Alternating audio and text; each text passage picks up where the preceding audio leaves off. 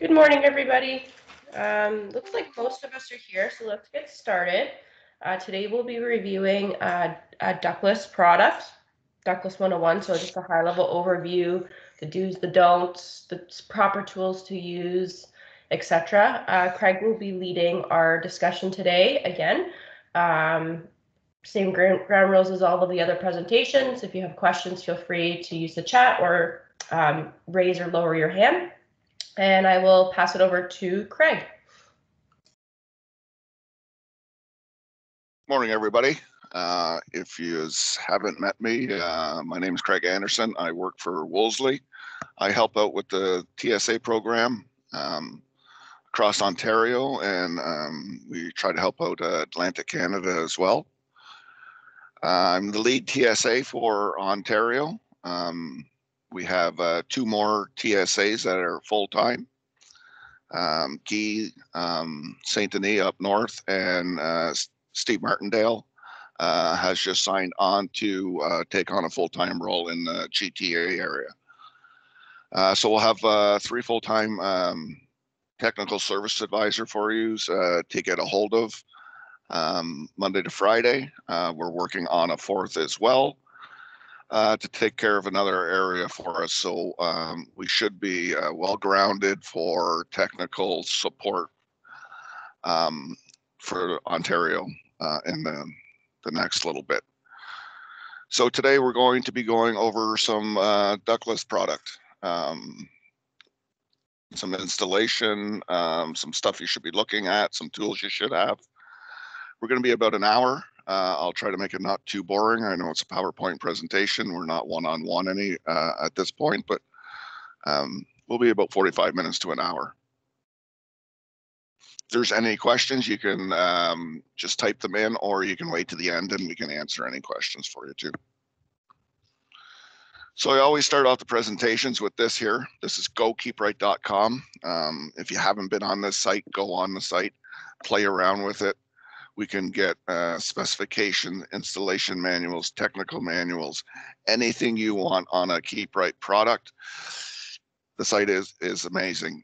This is where we go as technical service advisors. If any of you guys call and you give us a model number, this is the site we go to. We get our technical manuals, our installation manuals. It's a great site to go to. Put it in your phone, your laptop, have it at the office. Great site to go in and browse manuals. So when you pump that up, this is the page that it's going to look like. It's new. If you haven't been on it for a while, this is the new look of it. But the same properties inside what you need to do to get to it. So here's your big box right here is the Go Keep Right search box.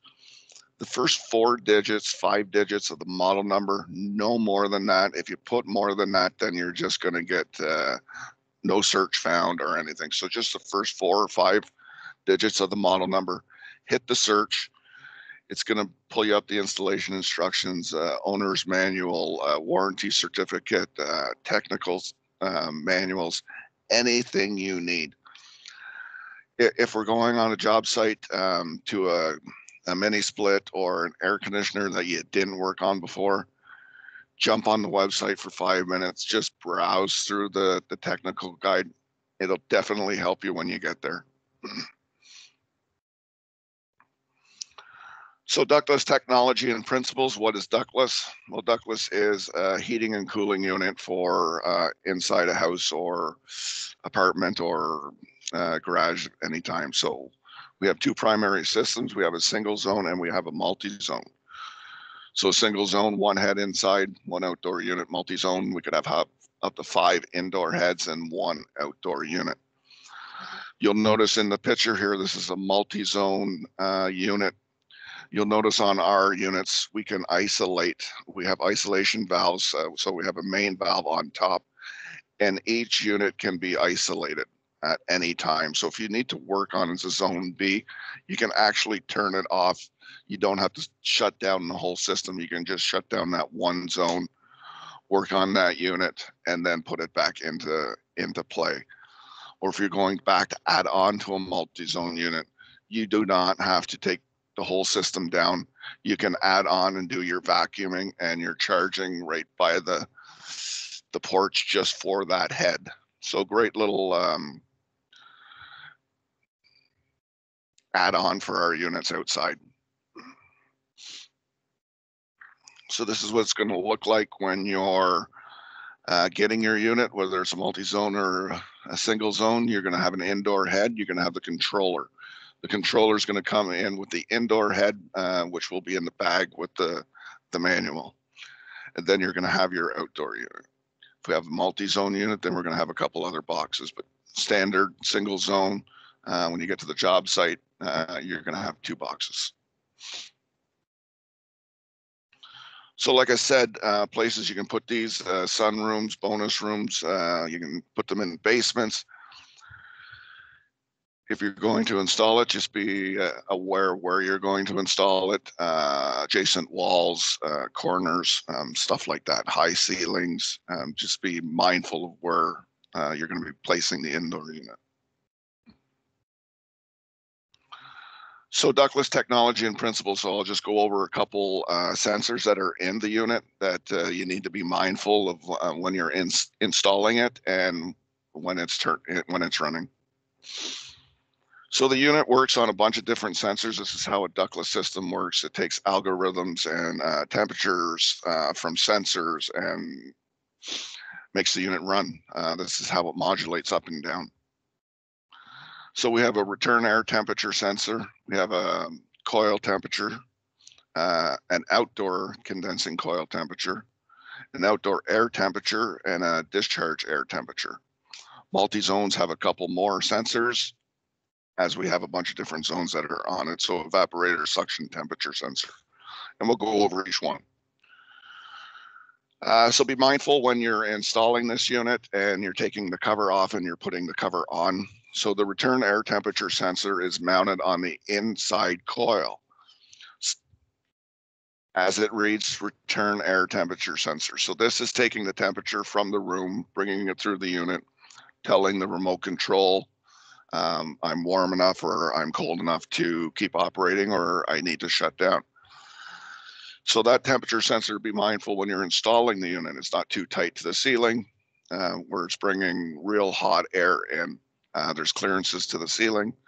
Adjacent walls as well. If your wall across from that unit is too close and you have a big unit, then you can have cycling of the air. So your return air temperature sensor is cycling the compressor on and off, and then we get compressor failure.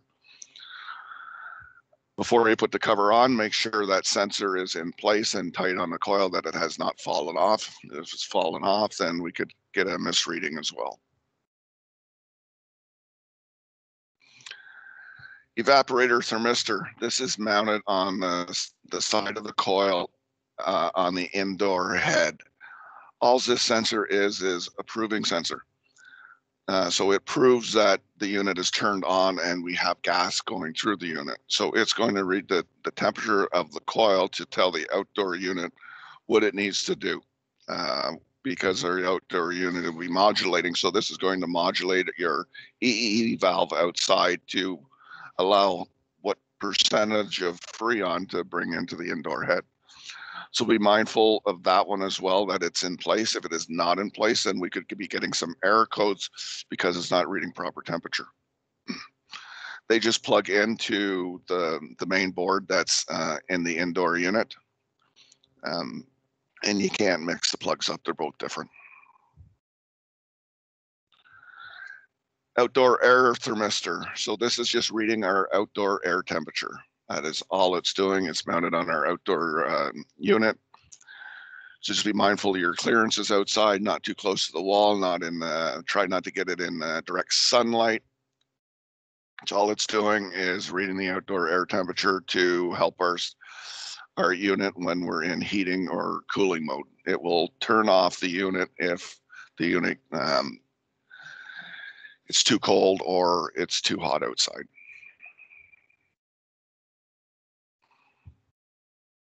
Condensing coil thermistor. It's mounted on the outdoor unit down in behind where the compressor is located. This sensor here is just telling our unit what our coil temperature sensor is. So in our heating mode, if we have to go into a defrost, this sensor is just telling it to start your defrost or turn your defrost off. So if you're having problems with defrost or anything like that, it's a good sensor to take a peek at to make sure that it didn't fall off the coil at any point. They're usually on there pretty good, but we have seen them fall off. Another sensor just above around where the compressor is a discharge thermistor. This acts along with our low pressure switch.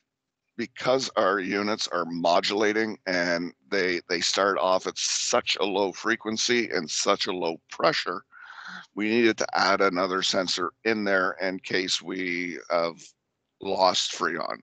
So it's like a loss of charge sensor, low pressure sensor, works along with our low pressure. So we have to make sure that one, you notice that they're on there pretty good. They don't usually fall off, but just sensors to look at if you're getting some sensor error codes. So product overview for if you're going to do a single zone or a multi-zone unit, indoor equipment. So you have high wall head, cassettes, you have ducted units, and you have floor consoles. So any of these can be matched up with a multi-zone unit, or if we're doing a single zone, then you'd have just one cassette and one outdoor unit. They all come standard with wireless remote controls. And we can add on wired controls to our units as well, if need be. So depending on what tier of unit you're buying, so we call it entry tier, mid tier, and high tier. So the tier rating is the functionality of the unit. So if you're getting a high tier unit, so that unit there is probably going to be able to operate down to -30. When you get into an entry tier, that unit there is probably only going to operate to like -17. So different tiers to look at. So different remotes that you're going to get with different tiers. Functionality of the remotes, pretty much the same. What they can do, just the different buttons that are going to do different things for you. Also have out there too, if the person doesn't want a remote or is always losing the remote and they decided that they want to put a wired controller, we can add a wired controller to most of our units. So they just have a standard thermostat on the wall. 24-volt controller too is out there. You guys might run into this in installations. This is a controller that is added on to our ductless units via aftermarket thermostat. So you can actually buy an ICP thermostat for that ductless unit, or if the person wants their Ecobee or Honeywell thermostat Wi-Fi that they like, they know how to run, they don't want to learn a new thermostat, we can add a new 24-volt controller box to it that will adapt their preferred thermostat to our ductless splits units. So this is what the box would look like. So we'd have an outdoor unit, we'd have to feed into that box, and then we'd have to go to the third-party thermostat. As long as that thermostat can take 5 wires, as we need the common to operate, we can add it onto our ductless units now. So this is what the wired 24-volt controller would look like. You'll notice it has its computer board, and on the computer board, this is where we're going to read the error codes, because the error codes are not going to be on the remote control anymore. So we'd have to go down to that controller box to see what the error code is for that unit. So we'd wire into that unit, out of it, and to our thermostat. This box can be mounted outside as well, or inside, whatever you prefer. Kind of an idea of some error codes that you would see on your controller.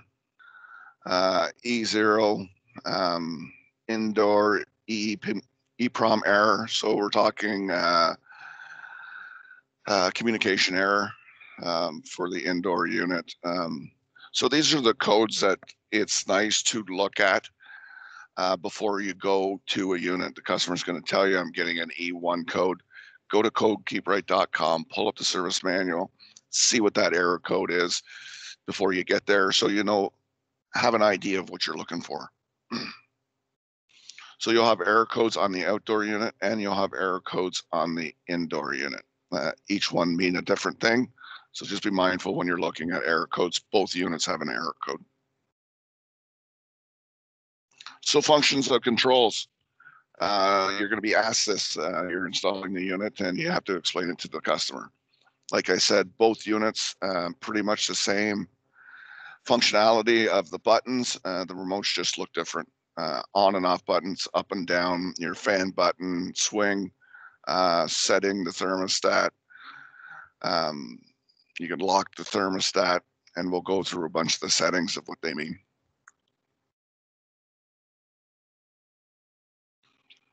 So functions and controls. Our units are equipped with a self-clean mode. So the self-clean function enables the drying of the indoor coil after a cool or dry mode. So once the unit is shut off in the cool mode or the dry mode, the coil is always a little bit moist. So under this function, the air conditioner automatically cleans and dries the evaporator. So it actually turns and reverses the freon flow through that coil to heat that coil up to dry it.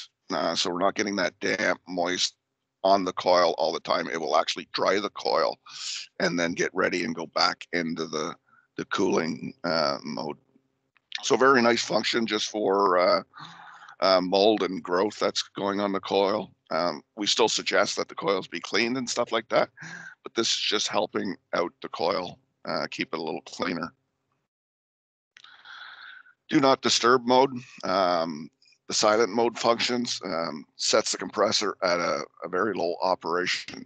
So once they put it into a silent mode or do not disturb mode, it puts the frequency of your compressor and your cooling down to a very minimal.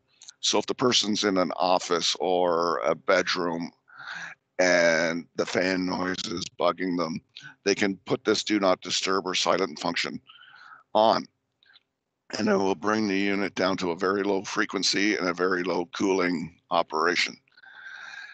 It's great for if you're in an office or in your bedroom, but you might experience low cooling. It's not going to have the RPMs and everything to heat and cool the space in a normal time where it's really hot or really cold.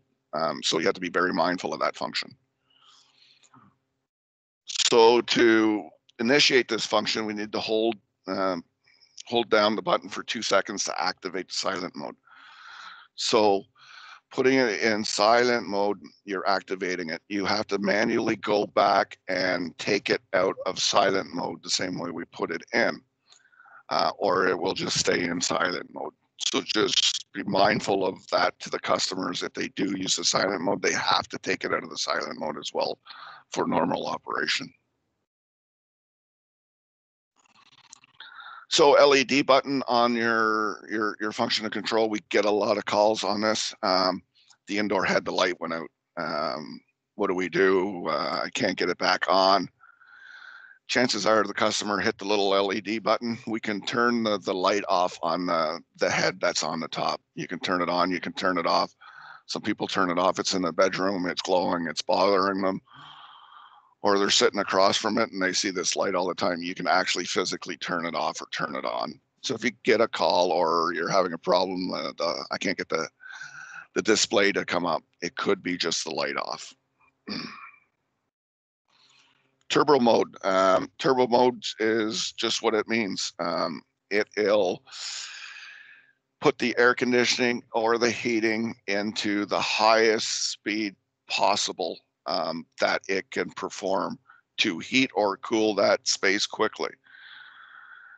So if you're in a meeting room or you're having a party and the air conditioning you don't find is keeping up, or you're getting ready for it, you're just getting started, you want to heat and cool the space that's in there, you can put it in this turbo mode.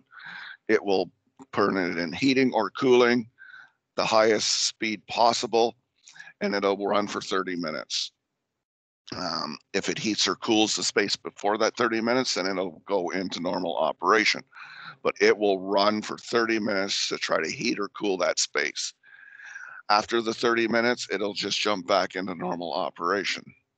So if you need some more, you can flick the turbo back on again, but it will time out after 30 minutes. So nice little option for if somebody's having a party and stuff like that, and they can flick it into turbo mode, heat or cool the space quickly, and then move on with their party or their meeting or whatever they have to do. Follow me mode. So this mode will, it's on your remote control. So what this does to our remote control is makes our remote control our thermostat. We have a return air temperature sensor that is in our indoor head. Depending on where that indoor head is mounted, it could be mounted up high or in a different location, and the person's feeling that that sensor is not keeping it to where they want. So what they can do is put on the remote control is on the following mode, which is going to turn this remote control into their thermostat and heat and cool the space by the thermostat, or by the remote control, sorry. So when they're in the follow me mode, this remote needs to see the unit. So every 7 minutes, our remote control looks for the indoor head. If within that 7 minutes, it does not locate the indoor head, then it's going to revert back to the indoor sensor. So we could have some temperature swings at this point. If the customer takes the remote and throws it in a drawer or puts it in another room and it doesn't read that temperature, it's going to go back and revert back to the indoor head sensor. So be mindful if the people are going to use that mode, explain that to them. Remote control needs to see the indoor unit or it'll bounce back and forth. Freeze protection. This freeze protection enables the system to operate at a high enough temperature to protect the coil during colder temperatures. We're just talking about it's only available in the heating mode. So it's just keeping the coil temperatures inside and outside a perfect temperature so the unit doesn't freeze. Just a nice little feature for the unit's coils. Emergency mode. So this emergency mode is activated by the indoor head. So the emergency mode is if the dog ate the remote or the batteries died or they just lost the remote. It's going to allow us to do emergency operation. So when you lift the cover on the indoor unit, there'll be a little hole on the right-hand side that you can put a little pencil through that hole and hit the button. So what that'll do will activate the unit to operate. It's going to use the internal algorithm. We won't not be able to set any temperatures. It will just give them some AC or some heating during that moment of time till they get new batteries or get a new remote. So nice little function. You can test the unit too. If the unit is not operating with the remote, something's going on. You think it's the remote, not quite sure. You can go to the unit, press the emergency button. That'll eliminate our remote control. The unit operates, then we know, hey, we have a problem with our remote control, whether it's batteries or we need a new one. So nice little option for you if we lose the remote control and stuff. So installation. So this is the biggest thing on any job site. If we install it correctly, then chances are it's going to run for a long time. We're dealing with different freons now than we used to deal with a long time ago. They're mixed gases. We need to get moisture out of it. So installation on any AC system is very critical. So installation, you're going to get your installation manual in every unit. Good thing to just breeze through it. Things change. Different units have different clearances, stuff like that, where we want it in a corner or how far we need it away from the ceiling. Always nice just to breeze through the installation instructions before you, I'm not saying read it end to end. A good idea to read it end to end, but nice just to breeze through it before installing it, just in case we're missing something. So things we need to look at, we're planning your installation unit placement. Like I said, is there a wall across from it really close? Is it in a corner? Too high to the ceiling? So unit placement does come into consideration on these units. Where you're going to run the electrical power, sizing and connections of the copper. We always go by the indoor unit, what the copper size is. If there's any reducing needed to be done, we always do it on the outdoor unit. So sizing and connection, refrigeration piping, where you're going to drain this, they have drains on them. And you got to think about where it's located. So the next guy, or if it's yourself installing and servicing it, you want to make sure that you're putting it in a good spot that you can get to it and service it properly. General considerations, electrical power, make sure you're following all the codes and what the manual is telling you to do and what kind of wire you're using. Service and maintenance and clearances, like we talked about, sure you're putting it in a good spot where you can get to it, you can service it, you can get to the drain if it needs to be cleaned out. So just be mindful of that.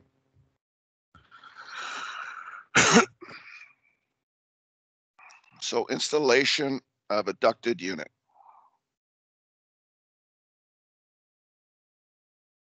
So a ducted unit, you'll see them in server rooms and stuff like that.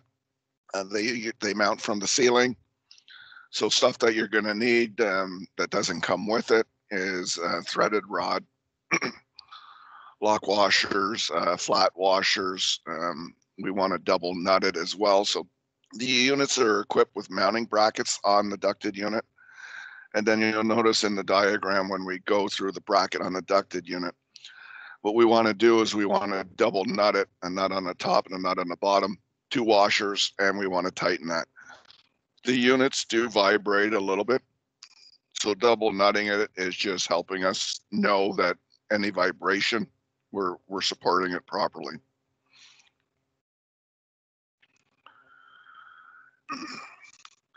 So these units here, our ducted units, have a drain in them.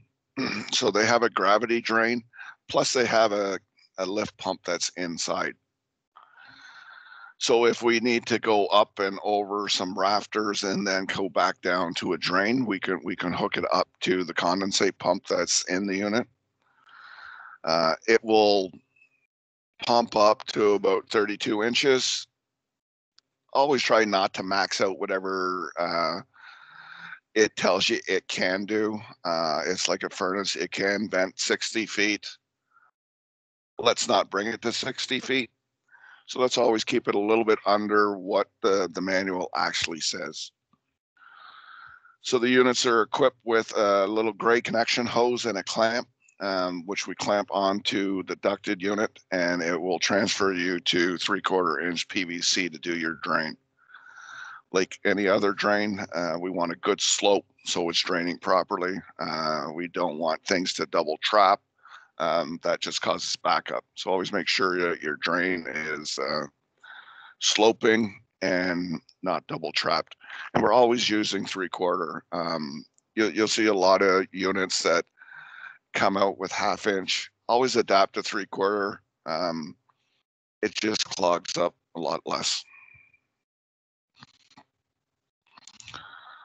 So electrical power.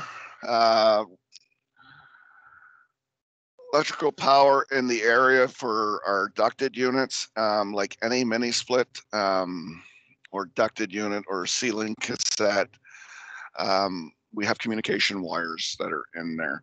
So be mindful if you're in computer rooms or around TV wiring, radio wiring, anything like that, that you're keeping your distance from that. Or if you have a lot of that, if you're installing it, you might say, hey, listen, I'm in a computer room. I got a lot of stuff going on. I might want to put a shielded wire in. So be very mindful of your surroundings and where you're running your wire. So for our wiring, we'd like a 14 gauge stranded wire to make the electrical connection between the indoor and the outdoor unit. We're asking for stranded wire. It brings better communication through the stranded wire. We're dealing with L1, L2, S, and ground. Most of the stores have the special wire for ducted units. It's all ready to go. So L1, L2 is our power, S is our signal.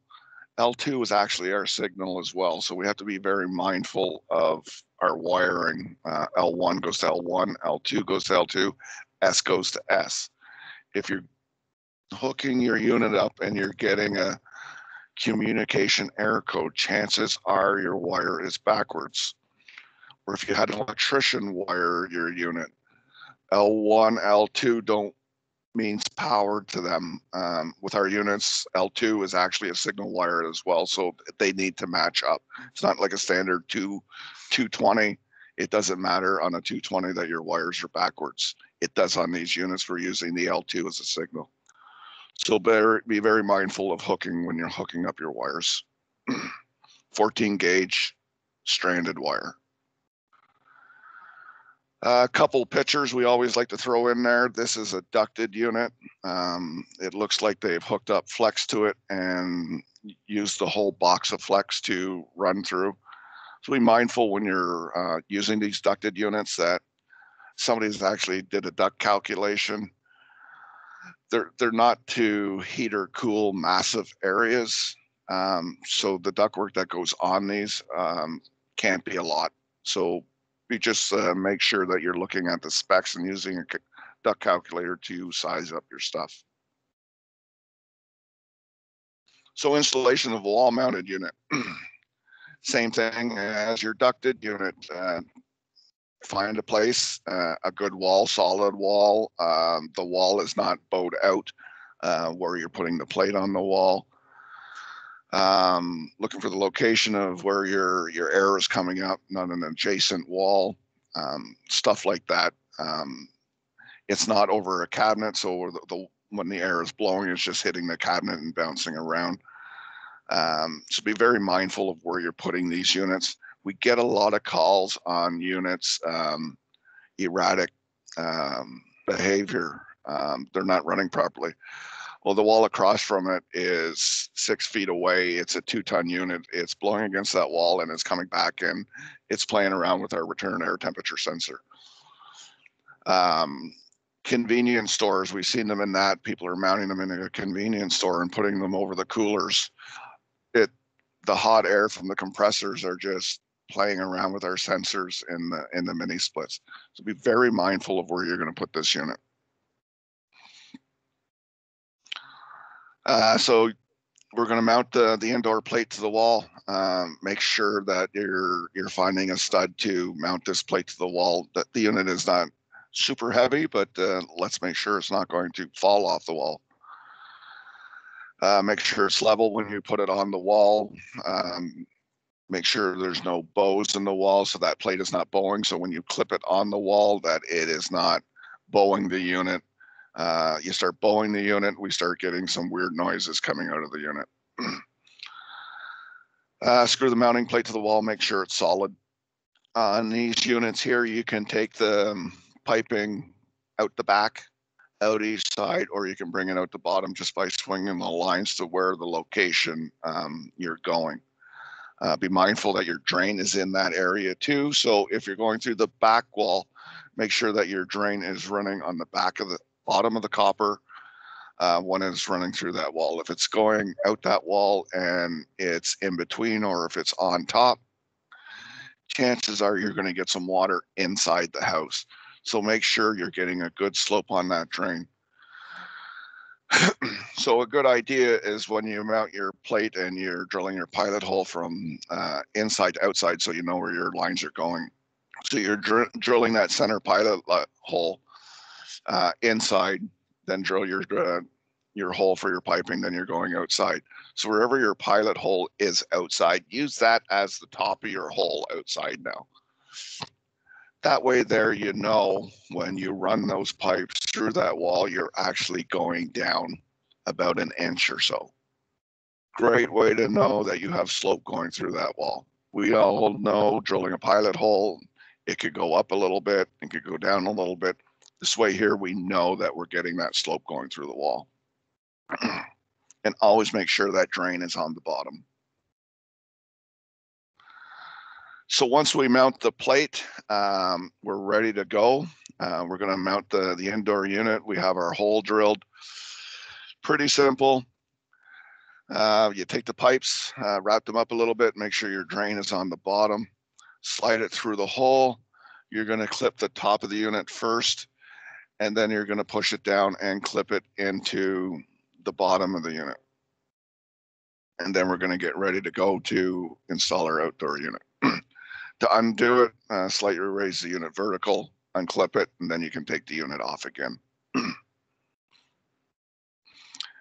Installation of a cassette unit.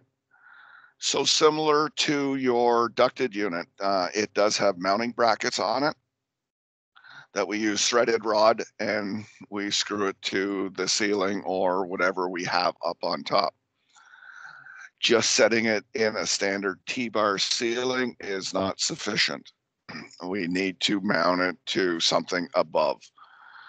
So same as the ducted unit, you're going to need threaded rods, you're going to need washers. We want it double nutted just to secure that unit, make sure it's level and all that stuff. So you'll notice the back picture. This picture here is our cassette unit. So when you're getting a cassette unit, it comes in two pieces. You're going to have the indoor piece, and then as you see in this picture here, it has the cover plate on it. It will not operate unless that cover plate on it is on. It has the mind for the unit. It plugs into this and makes sure everything operates. So stand here, you're going to mount it into the ceiling. You're going to get it ready, pipe all your stuff that you need to pipe to it. Then you're going to put your face cover on, and then you're going to get it up and running.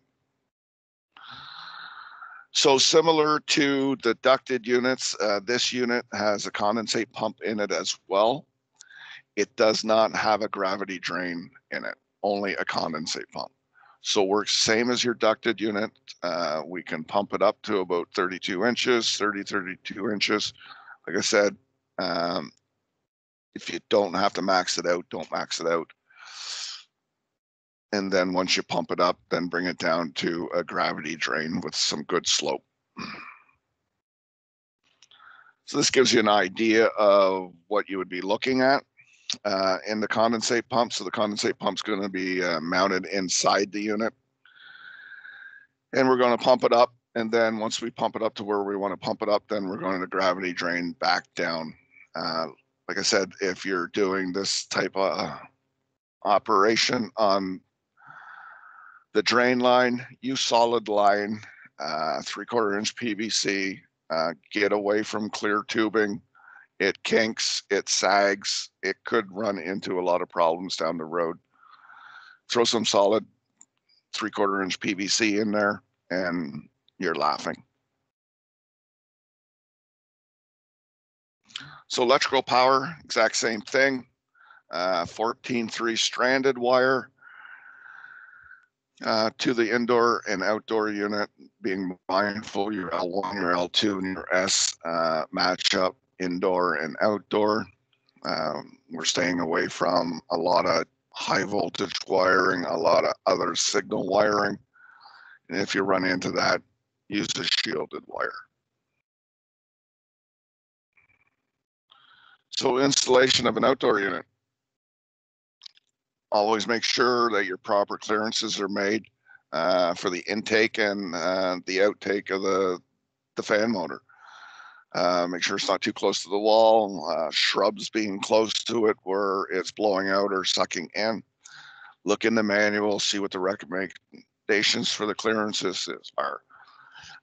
If you have multiple units, make sure you got the clearances and separation of how they want them mounted outside. Shrubs, walls, can I get hit by a car, stuff like that. So if you guys are the ones installing it, then be mindful. The salesman could say, oh yeah, we could put it here. You guys are installing it. This is your work. Just be mindful of where you're going to be putting it. So like I said, the books will tell you the clearances side to side. The top we need access to get to our computer boards. The one side we need to get to our service valve and our electrical connections. Then the other sides we need clearances for our airflows. So be mindful of your clearances. More the better, especially if you're going to go back and you think you want a little bit more room when you're servicing it. We've all got to that air conditioner that they have 4 inches away from the wall. You can't even get a screwdriver in there to get the 5/16 screw off.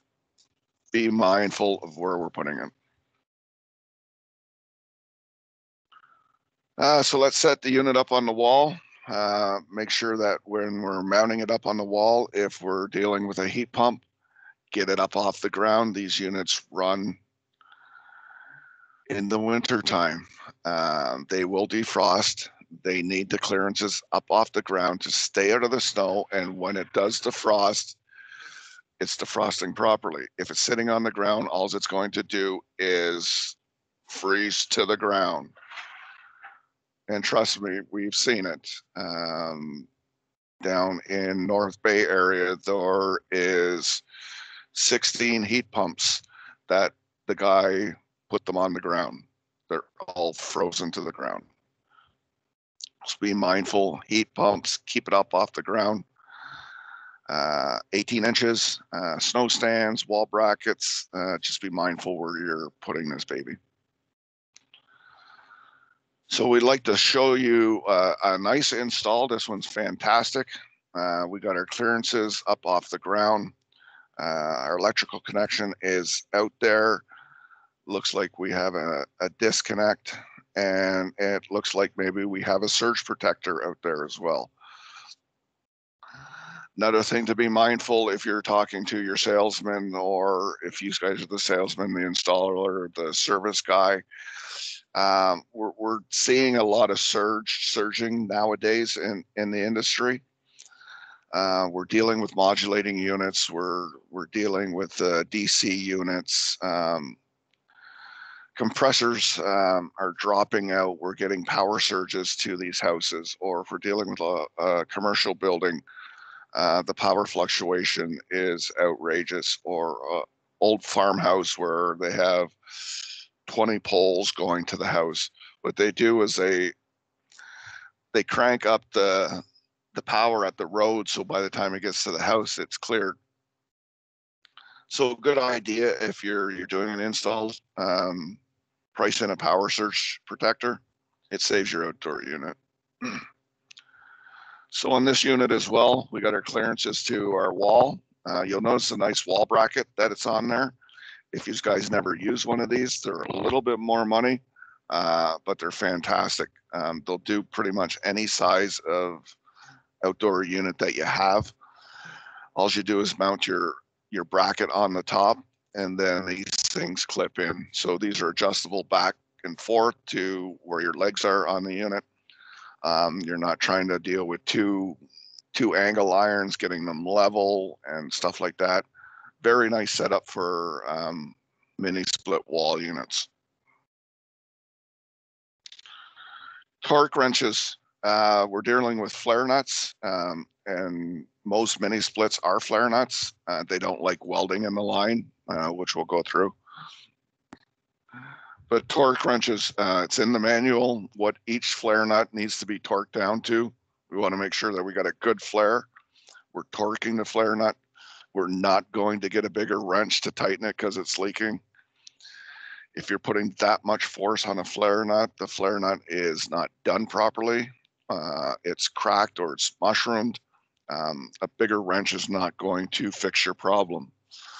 Teflon tape, leak seal, any of that is not going to fix your problem as well. It's going to cause problems because it's going to contaminate your pipes inside if it gets inside the line.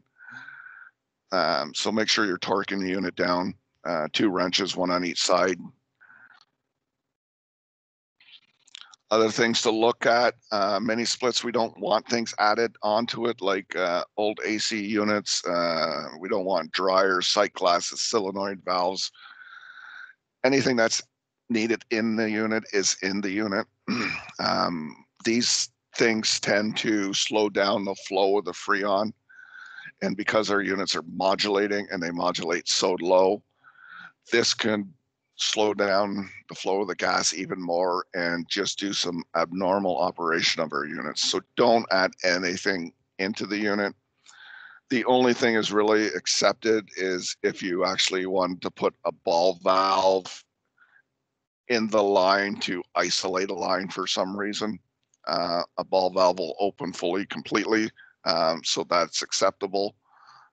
Anything else, we do not want it added into the line.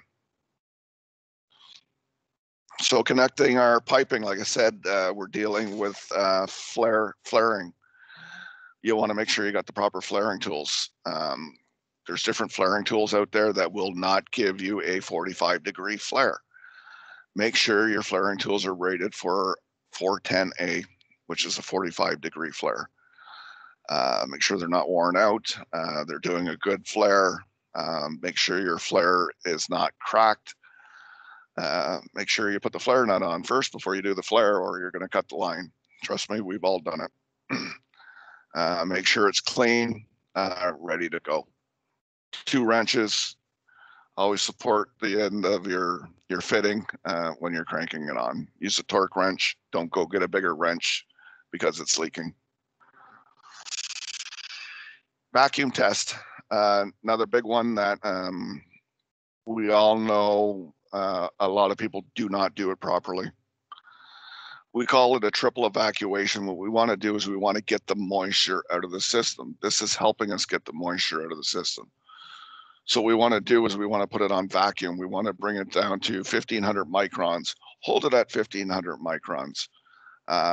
If it holds at 1,500 microns, turn it off. Throw some dry nitrogen through it. We're drying the line a little bit more. Throw the vacuum back on it again. Bring it down to 1,000 microns.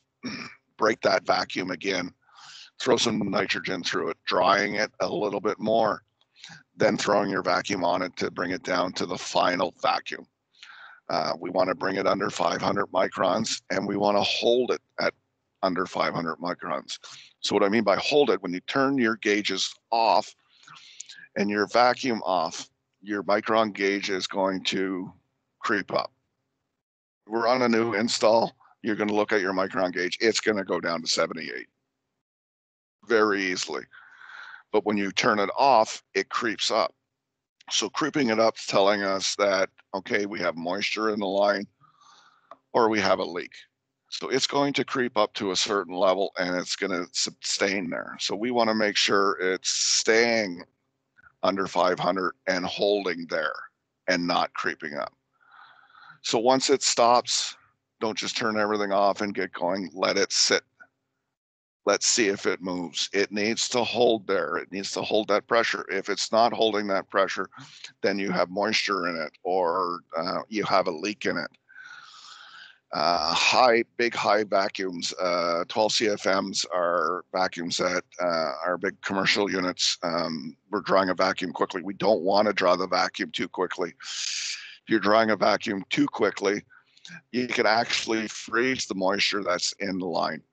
So when you turn it back on and everything goes, then that moisture gets back in our Freon.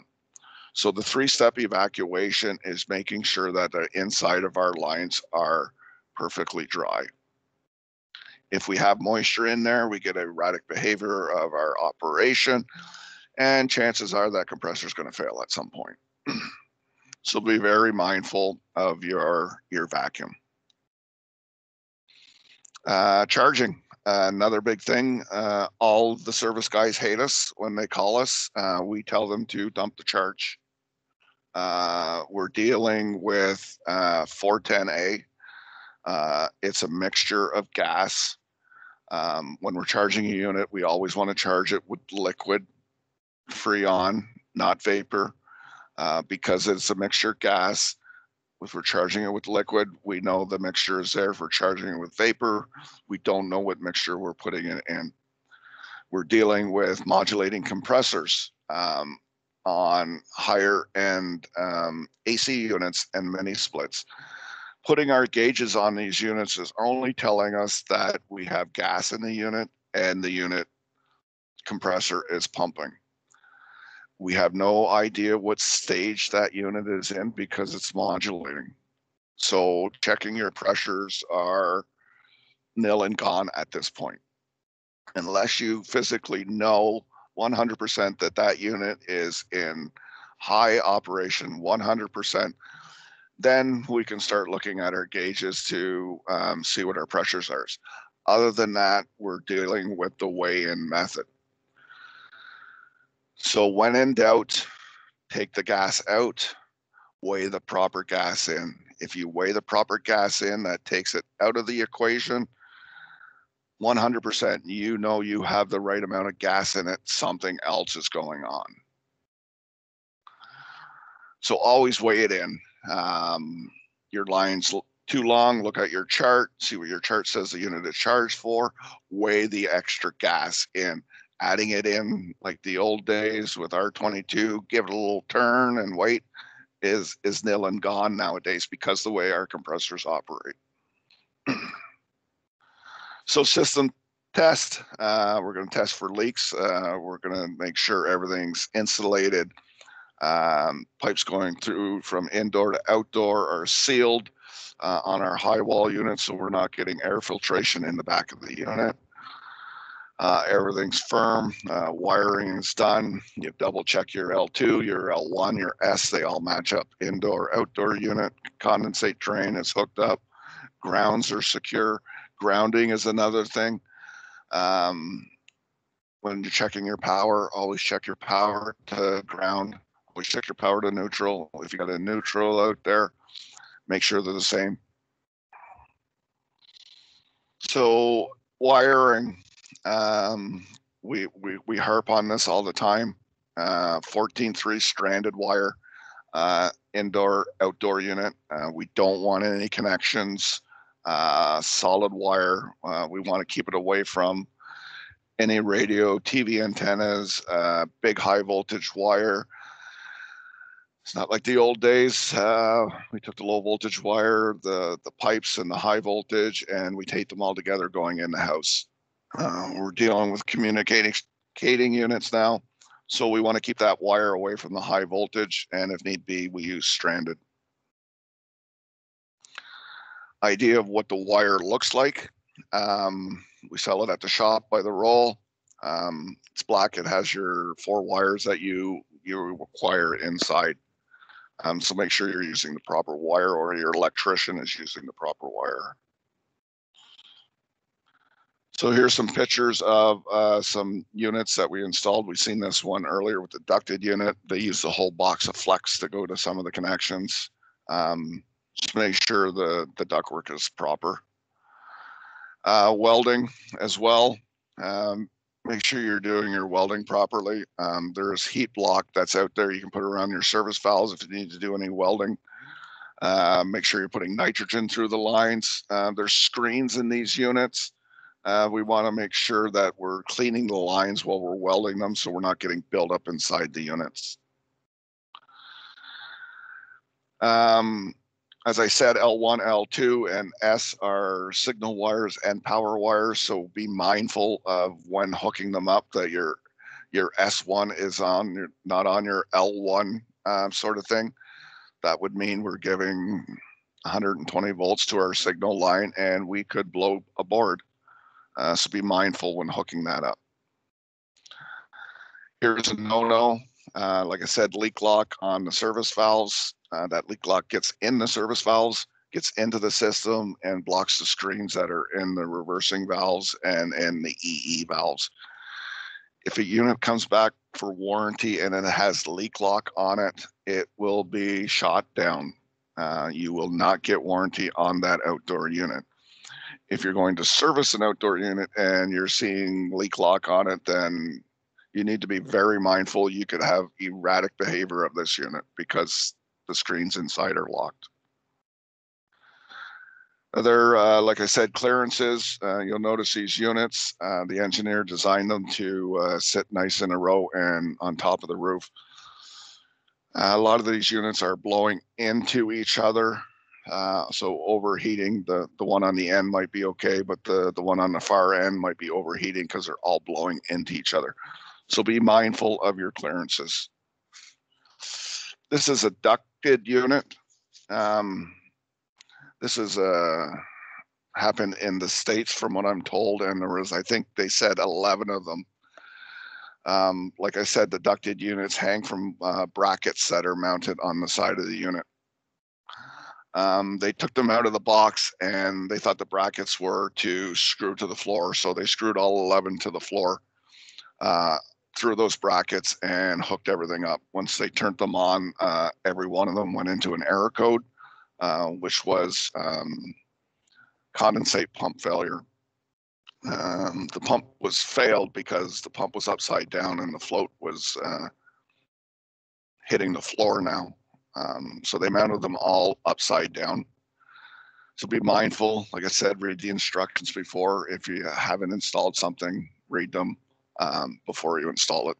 This guy had to go back and pump every unit down, flip them around, and start all over. He wasn't very happy, I guess. Here's another one. Had a wiring problem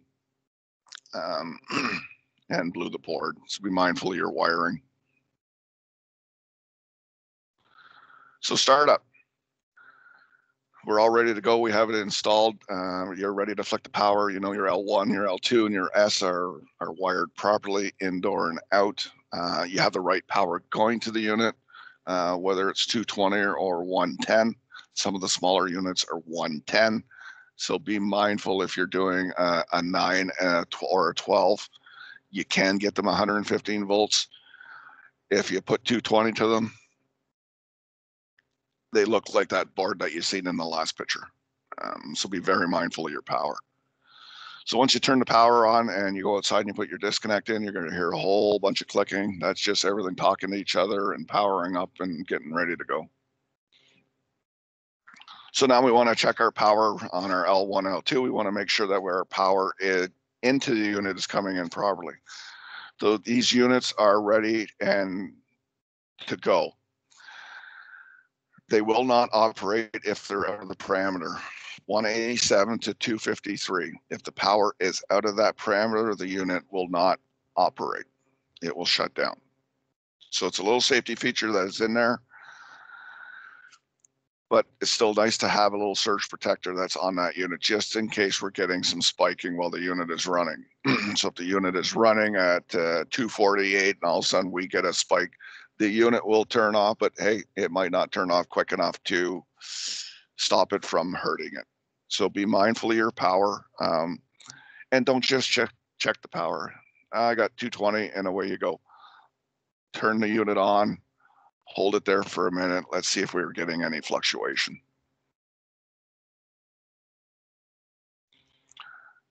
So you got the charge in your unit, you've weighted in, you got the power on, we've got the unit running. Like I said, you can't check the pressures because we do not know what stage this unit is running. So the best way to do it, a couple pocket thermometers. If you're in the cooling and your temperature difference between your return and your supply is between 20 and 30 degrees, your charge is correct. If you're in your heating between 30 and 40 degrees, your charge is correct. So this is how we're checking the charge with the temperature differential coming in and out of that unit. Like I said, pressures are nil and gone. If you've weighed it in, everything should be hunky-dory. So test the unit in both heating and cooling before you leave the house, just to make sure everything works. Check your temperature differential. Show them how to use the remote control. If you did the installation properly, you did your vacuum properly, chances are that unit's going to run for a long time. And that's all I have today for you, gentlemen. Craig, there's a question in the chat. Someone has asked, what is that small box under the disconnect? That's a surge protector. So they have the power going into unit, and then under the disconnect, what they've done is they put a surge protector that we were talking about if there's any power fluctuations. So that's an add-on to the outdoor of the unit.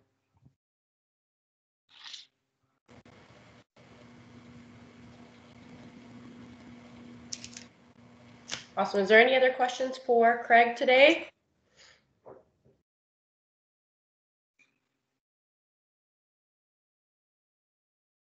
Okay, so this concludes today's session. We will be doing the ductless service, so it's not the same as today. It will be service at 1 p.m. And it looks like there's another question from Mike. Is the delta C or F?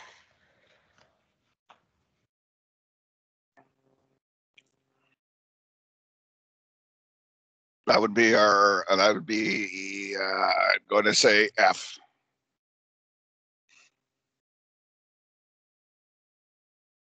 Yeah. So Fahrenheit. Got it.